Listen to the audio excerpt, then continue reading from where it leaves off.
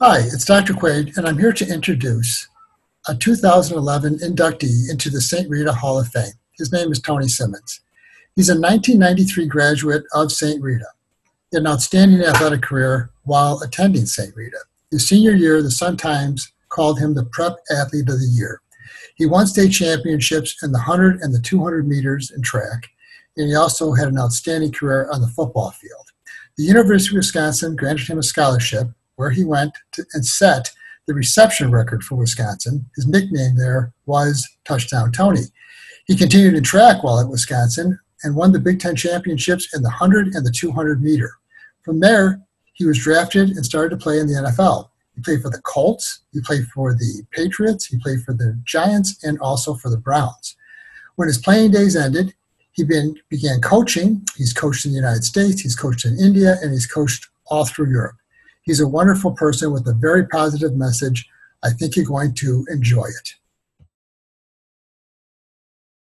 Men of Rita. Hey, my name is Tony Simmons, class of 1993. I want to just give you guys some insight of what's going on in this world from my standpoint.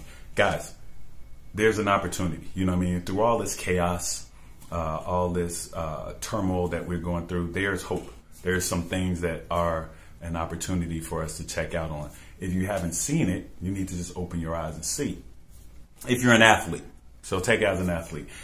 Spring sports have been basically cut. Football and stuff, you guys were saved, so that's a good thing. But spring sports have been cut. And by them being cut, that means these guys don't get to compete. And, you know, the powers that be are trying to make sure that everyone gets a chance to compete and do those things. But also remember, this is an opportunity for you to catch up. What if you were not the best athlete at that time? What if you were the guy that was just a step behind? This is your opportunity to get ahead. Every athlete is not going to be the same. Some athletes who have it already are probably kicking back, chilling. You remember the story of the tortoise and the hare. Somebody got to be a winner, and that's just the way it is. Somebody's sitting back, chilling, thinking, I got this when we go back. This is a chance for someone who wasn't a great athlete to become a better athlete. You know what I mean? Become the best athlete they can be for this year and continue when this stuff is all over. Same thing as a student. If you're a student and you are not doing good in school at this moment, this is your chance to catch up. Those readings, those assignments, talk to your teachers, get that help that you always needed. This is that opportunity now.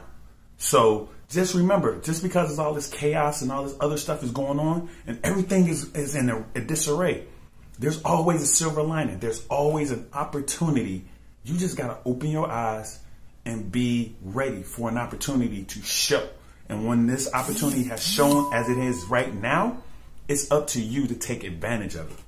So up to you, reader man. What do you want to do? Take an opportunity or sit back and let things happen?